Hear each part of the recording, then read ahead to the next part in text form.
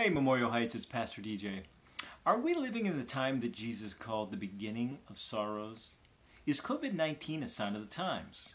Those are a couple of questions I want to consider with you tonight, but first, we're in the middle of Passion Week, and I want to give you a personal invitation to be part of our Good Friday service at 7 o'clock and our Easter morning Resurrection Sunday service at 11 a.m. These are times that we as a church, even though we're separated, we can come together online here on Facebook and we can remember what Jesus Christ has done for us, the sacrifice that He made and the victory that He achieved.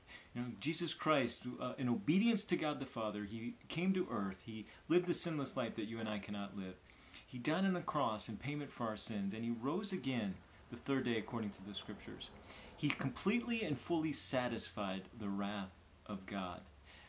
1 John 2 says that Jesus Christ died not only for our sins, but for the sins of the whole world. He took the whole of mankind's sin debt on Himself, satisfied the wrath of God, and as proof that the Father was satisfied with His sacrifice, He rose again the third day. According to the Scriptures, He offers us forgiveness of sin, eternal life, simply by grace, to be received by faith. And so, for those of us who have called upon the name of the Lord, as Romans 10 says, we've been forgiven. We have been given eternal life. We are born again. And we need to come together and we need to celebrate that. We need to, even in this time, and especially in times of trial and times of crisis, we need to thank the Lord for what He has done in us and for us for all eternity. Now, if you don't have that hope, if this time of crisis is driving you to search for answers, you've never admitted your sin, you've never trusted in Christ as your Savior, I want to extend that invitation to you right now, that all you need to do to be born again and to receive forgiveness and to receive eternal life is to confess your sin to the Father, to place your trust, fully believe that Jesus Christ is who He said He is, that He did die for your sin, that He did rise again from the dead, and that He did pay your sin debt, and that you can be forgiven simply by calling upon the name of the Lord, simply by asking for that forgiveness and receiving God's grace by faith. And when you make that decision, you will be forgiven, you will be given eternal life, you will be born again. Now, if you've made that decision and you watch one of our videos and you've made a decision to follow Christ, we would love to hear about it. We'd love to talk to you. If you're not sure if you've made that decision or if you have questions, we would love to talk with you. One of the pastors here, either myself or Pastor Chan or Pastor Nick, we would love to get back in touch with you. So please leave us a message here or call the office. Even though it's closed, you can leave a message. We'd love to get back in touch with you and tell you more about the hope that we have in Jesus Christ. Now, for those of us who have made that decision, who aren't part of this church or the church, I want to spend a few minutes talking about what Jesus was talking about just a few days before His crucifixion. Have you ever wondered what was on Jesus' heart, what was in His mind as He was getting ready to go to the cross? Well, we don't have to wonder because a lot of those questions are answered for us in the Gospels. In fact, this period of Jesus' life is given more coverage than any other period in the Gospels. In particular, the Gospel of John spends a lot of time talking about the last night and the hours leading up to the crucifixion. But this week is covered in great detail in all four of the Gospels. And we're going to look very briefly at one message that Jesus gave initially to four of His disciples, Peter, Andrew, James, and John. And it's called the Olivet Discourse. It's about the future. And it has a lot to say to us today. Now, we're going to pick up the story in Matthew chapter 24. This is the Passion Week. Jesus has been coming into the city. He's been teaching in the temple, and then He withdraws from the city at night. And so Jesus has just spent all day in the temple preaching very prophetically. He's preached prophetically in the sense that He's been condemning the hypocrisy of the religious leaders and exposing the wickedness that was behind their self-righteousness. And He's also been talking about the future, sometimes in parables like the parable of the vineyard. And sometimes He's been talking about the future in answer to other questions or in dealing with other things. He talks about the resurrection of the dead to the Sadducees, and He talks about the fact that He is the Lord of David and yet the descendant of David. And He references the prophecy that He is going to be placed on the throne by His Heavenly Father, and the Heavenly Father is going to make all of His enemies, Jesus' enemies, into His footstool. And He's talking about the future.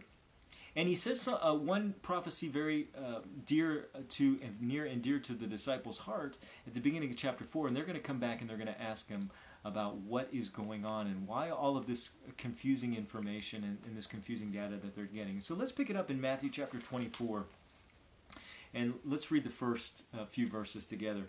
It says, "And Jesus went out and departed from the temple, and his disciples came to him for to show him the buildings of the temple. And Jesus said unto them, See ye not all these things? Verily I say unto you, there shall not be left here one stone upon another that shall not be thrown down. And as he sat upon the Mount of Olives, the disciples came unto him privately, saying, Tell us, when shall these things be, and what shall be the sign of thy coming and of the end of the world?" Now, one of the reasons that the Olivet Discourse is such a confusing passage of Scripture, and really passages of Scripture, we see it here in Matthew 24 and 25. It's a shorter version, is also recorded in Mark 13, and another shortened version, although with some different points of emphasis, is found in Luke chapter 21. And one of the reasons this is such a challenging passage of Scripture is that Jesus is being asked questions about different events in history. One of those events is only about 40 years away. And other events are many thousands of years, or several thousands of years in the future. So Jesus is covering a lot of things, and he's covering them all at the same time. You say, well, why would Jesus do that? Why wouldn't he just be more clear about what is in reference to the 40 years and what is in reference to the distant future? Well, one reason that he doesn't differentiate very clearly is because a lot of the signs of the destruction of the temple, which is going to happen 40 years later in AD 70, are also signs that are going to show up at the end of time, and they're also going to foreshadow the events of the future. And so they're the same sign or almost identical signs for both events. And so Jesus covers them at the same time. Now, we don't have time tonight to do a deep dive into the Olivet Discourse. We're just going to look very briefly at the very first part. But let me just tell you once, right at the outset, that I believe what Jesus describes here in these next few verses, what he calls the beginning of sorrows, I believe he's describing the time that we're living in right now. Now, there are many great Bible teachers, there are many great prophecy teachers who would say, no, these verses, they only apply to tribulation saints. All of this has to do with the tribulation. This isn't at all for us today. But I'm going to give you 5 reasons that I believe these are for us today, and these verses do apply to us, and that we are living in the beginning of sorrows, and that COVID-19 is a sign of the times that we're living in. Now, let's look closer at what Jesus says here. Verse 4, Jesus answered and said unto them, Take heed that no man deceive you. For many shall come in my name, saying, I am Christ, and shall deceive many. And ye shall hear of wars and rumors of wars. See that ye be not troubled, for all these things must come to pass, but the end is not yet. For nation shall rise against nation, and kingdom against kingdom, and there shall be famines and pestilences, like COVID-19, a global pandemic, pestilences, and earthquakes in divers or various places. All these things are the beginning of sorrows. Now that phrase, beginning of sorrows, literally means the beginning of the birth pangs. We'll come back to that in a minute. But I believe, 5 reasons I believe we are living at the beginning of the birth pangs. Now, here are the 5 reasons. Number 1, all these signs are happening now. All of these things are happening now, and really they've been happening for about 100 years. We could go back to World War I, and we can see global warfare on a scale that had not taken place from the time this was made until then. So these things are happening right now. Now, when we talk about prophecy, remember what Peter says that, in Moses, a day with the Lord is as 1,000 years, and 1,000 years is one day. So when we talk about prophecy and we talk about big periods of time, from our perspective, we need to remember that from the eternal perspective, it's not really that long of a period of time. So when we talk about decades or even a century as being the beginning of something, we're not talking about really that big of a deal, because again, a day with the Lord is 1,000 years, 1,000 years is one day. Time is from a different perspective when you're looking at things from an eternal perspective. And that leads me to the second reason I believe that we are living in this time period. Here's the second reason. There's a difference between the beginning of sorrows, or the beginning of labor pains, what we call contractions, and the pain of delivery itself.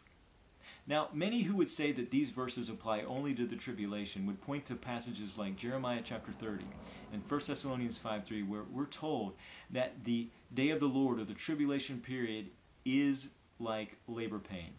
It's described as labor pain. And absolutely, when you hit the tribulation, when you are in the day of the Lord, you're talking about labor pain. But please understand that there is a difference between the beginning of labor, the contractions that begin labor, and the labor pain itself. Now, of course, I speak as a man. Okay, I'm not claiming any personal experience here. I only have eyewitness experience. I was in the delivery room with Gigi whenever Elijah was born. And what an amazing time period that was.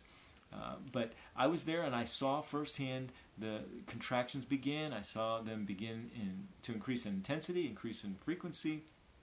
And then when you get right up to the birth, then you are in full-blown labor pain. But there is a difference. You know, some women experience false labor, what's called Braxton Hicks, as early as the second trimester. And things can begin many weeks, even months ahead of the actual delivery of the child. The contractions, the labor pains can begin very early for some women. And so the fact that something is called the beginning of sorrow does not automatically equate it with the actual event of delivery itself. Here Jesus is very clearly distinguishes the beginning of sorrows, not labor pain itself. And that brings me to another prophecy as we get into this third reason that I believe this is the period of time we're living in. And I want you to keep a finger in Matthew, or keep a piece of paper in Matthew 24. Turn back with me to Isaiah 66. Isaiah 66 is an oft-forgotten prophecy as it relates to birth pains, but I believe it is incredibly relevant for what we're talking about tonight. Now, let me set the stage. Isaiah 66 deals with the second coming, and it deals with the establishment of the new heavens and the new earth. We know that because he actually uses the phrase, God uses the phrase in this passage, new heavens and new earth. And he talks very clearly about the second coming and return of Jesus Christ. Now, I'm not going to take the time to read this entire passage of Scripture. I would encourage you to read it. Don't assume or take my word for what I'm saying. Go ahead and read it for yourself. But let's just pick it up in verse 5, and let's see what he says about birth pangs as it relates to prophecy. So Isaiah 66, verse 5, again, this is ultimately dealing about with the second coming and the establishment of the new heavens and new earth. But he says, "Hear the word of the Lord, ye that tremble at his word. Your brethren that hated you, that cast you out for my name's sake, said, Let the Lord be glorified, but he shall appear to your joy, and they shall be ashamed." This is the same thing that Jesus was talking about to the disciples, that people were going to persecute them, people were going to put them to death, and they were going to think that they're serving God in doing so, but actually they are the ones, the martyrs are the ones who are doing God's will, not the ones who are doing the killing. If you're into the killing, that is not of God, okay? God is going to be the one who brings vengeance himself. He doesn't want us to do his killing for him. Now is the time of grace. Now is the time of mercy. Now is the time of salvation. It's the time we are here as ambassadors. We're not here as God's hitmen, okay? But these people think that they're doing God's work by killing God's servants. So let's look at verse 6. "A voice of noise from the city, a voice from the temple, a voice of the Lord that rendereth recompense to his enemies." And notice this, verse 7, "Before she travailed, she brought forth. Before her pain came, she was delivered of a man-child. Who hath heard such a thing? Who hath seen such things? Shall the earth be made to bring forth in one day, or shall a nation be born at once? For as soon as Zion travailed, she brought forth her children. Shall I bring to birth and not cause to bring forth, saith the Lord? Shall I cause to bring forth and shut the womb, saith thy God? Rejoice ye with Jerusalem, be glad with her, all ye that love her. Rejoice for joy with her, all ye that mourn for her." Now we'll stop there, but just skip down to verse 15 real quick, and so that you can see that this is about the second coming. Verse 15 says, "For behold, the Lord will come with fire, and with his chariot like a whirlwind, to render his anger with fury, and his rebuke with flames of fire. For by fire and by his sword will the Lord plead with all flesh, and the slain of the Lord shall be many." Verse 22 talks about the creation of the new heavens and the new earth. Now, notice what these verses say related to prophecy as it relates to childbirth and as it relates to labor pain. There are two births that Isaiah 66 predicts. Two births that are prophesied. The first takes place before the birth pangs. Before the woman is in travail, this birth takes place. This birth is the birth of the man-child. Now, who is the man-child? Well, if we look in context, the only man who shows up in this passage is the Lord himself. And indeed, that is exactly what Revelation chapter 12 tells us, comparing Scripture with Scripture. That the woman gives birth to the male child, and the male child is clearly in Revelation 12 speaking of the Messiah, Jesus Christ. So, the Messiah will be born before the birth pangs. That's all this says, but it is an incredible prophecy, and it is a prophecy that has come to fulfillment. But notice the second birth. The second birth doesn't take place before the contractions, before the childbirth, nor does it take place at the end during the labor. The second birth takes place after the birth pangs begin. Notice what that birth is. Verse 8, who hath heard such a thing, who hath seen such things? Shall the earth be made to bring forth in one day, or shall a nation be born at once? For as soon as Zion travailed, she brought forth her children. After the birth pangs begin, Isaiah 66 says, the nation of Israel will be reborn. The nation will be born. Zion will bring forth her children in a day, and God will use the nations of the earth to make it happen. Guys, that's exactly what God did in 1948. In a single day, God used the nations of the world to give birth. God did it, but he used the nations to give birth in fulfillment of prophecy in a single day to the nation of Israel. Now notice that happened after the beginning of travail, after the contractions began.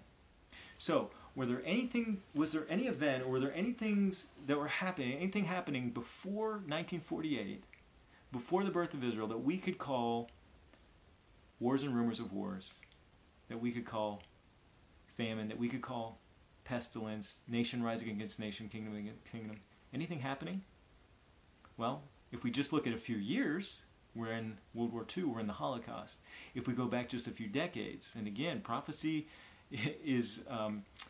takes place over a much longer time than we would think, because our period of time, our perception of time is things are very long. God's perception of time is that things happen very quickly. If we go back just a few decades, now we're into World War II, and we had to skip over the Spanish flu to get there.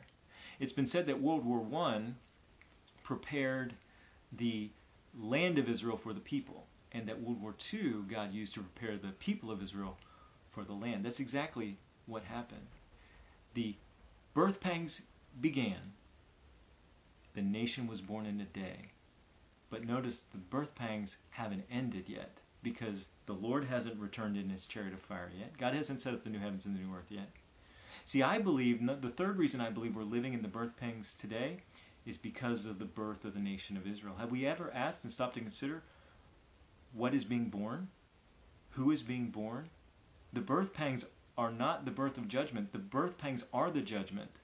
But what is the judgment giving birth to? Ultimately, the judgment is giving birth to the new Jerusalem, which will be ruled over in the second coming by Jesus Christ himself, who will reign unopposed for 1,000 years. There will be one brief uprising Revelation talks about at the end of that 1,000-year period, but the kingdom of God is going to continue into the new heavens and the new earth, and the kingdom of Christ will reign. He will reign forever and ever and ever and ever. That is what is being born.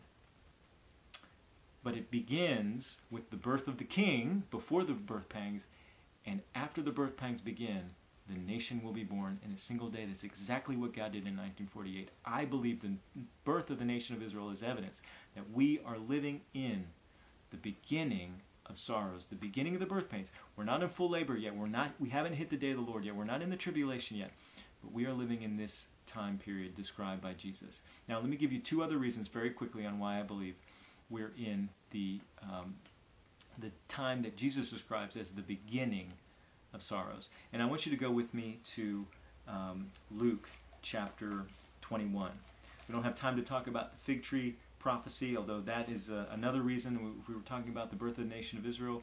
We can talk more about that at some other point, Lord willing. But let's look at these last two reasons I believe we are in the beginning of sorrows. Reason number 4 is the promise of hope. the promise of comfort, the promise that we do not need to be troubled. I told you to turn to Luke 21. I wanted to first look at Matthew chapter 24 again. So let me just real quickly read Matthew 24, verse 6. And ye shall hear of wars and rumors of wars. See that ye be not troubled. See that ye be not troubled. This promise of not being troubled, when we talk about God's judgment, is very often in the scriptures connected with the rapture of the church. Now, if you're in Luke chapter 21, look at verse 28 of Luke 21. When these things begin to come to pass, when they begin to come to pass, look up and lift up your heads, for your redemption draweth nigh. Again, this is the same sermon. It's just some different points that Luke is bringing out. It's the same Olivet Discourse. Different points. Look down at verse 36. Watch ye therefore and pray always that ye may be accounted worthy to escape these things that shall come to pass, and to stand before the Son of Man. The promise of escape. There is no promise of escape for those who are in the day of the Lord. There is no promise for tribulation saints of escape.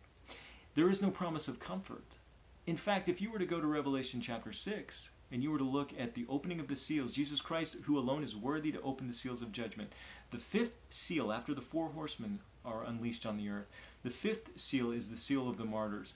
And we're told that the souls of the martyrs, even in death and even in heaven, are crying out to the Lord, how long? How long until you avenge us? Even in heaven, the souls of the tribulation saints will have no comfort until the end.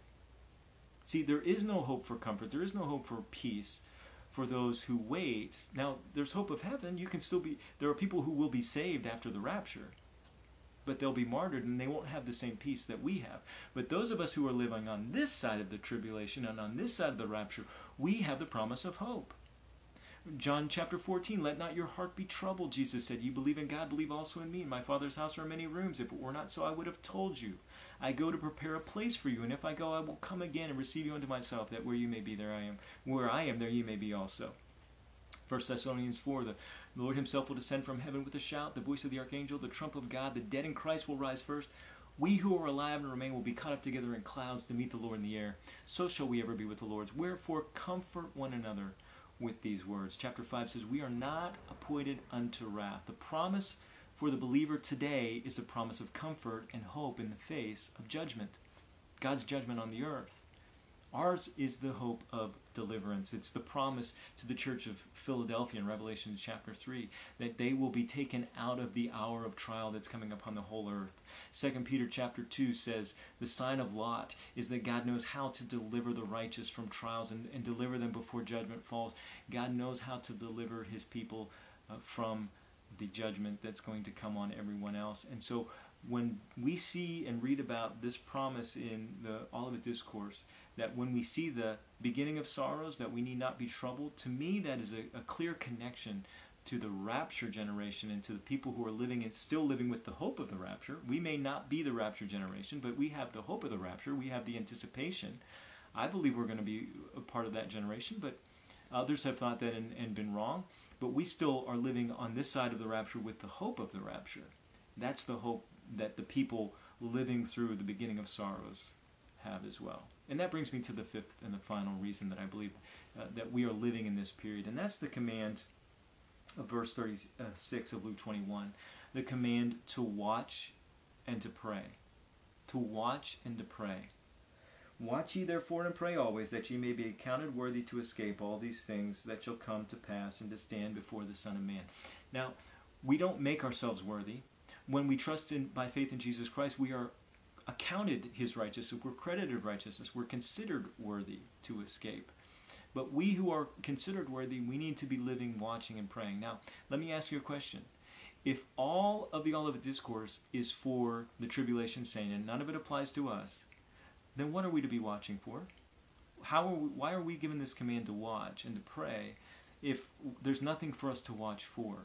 You know, Hebrews chapter 10 says that as we make sure that we continue to meet together, and that's why we're meeting digitally. We don't want to forsake assembling. The fact that we're staying separated for health reasons and health precautions is in no way forsaking the assemblings of ourselves together.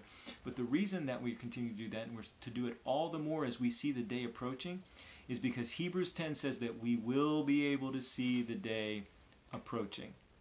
So there are signs. I believe the signs that are given to us are the ones here at the beginning of this Olivet Discourse. I believe we are the generation, a part of the generation that is living through the beginning of birth pangs. Thank God we won't be here for the full-blown labor of it. But these signs are for us. What are we to do? We're to watch. We're to pray. And other passages of Scripture will tell us we are the light of the world. We're to witness. We're to help others find the escape that's only available through Jesus Christ. We love you. We're praying for you. Your pastors are praying for you. Your deacons are praying for you. If you have a need, please let us know. Please contact us here on Facebook or through our personal phones, or call the church if you don't have those. We'd love to pray with you, pray for you. We're going to get through this, and we're going to be trusting the Lord as we do. God's going to do a great work in us as we go through this. And we may not see all the fruit of that till we get to heaven. But hang in there, guys. This is a great time of the year to celebrate what we do have to be thankful for, the gift of Jesus Christ and the salvation he brings. We love you. God bless.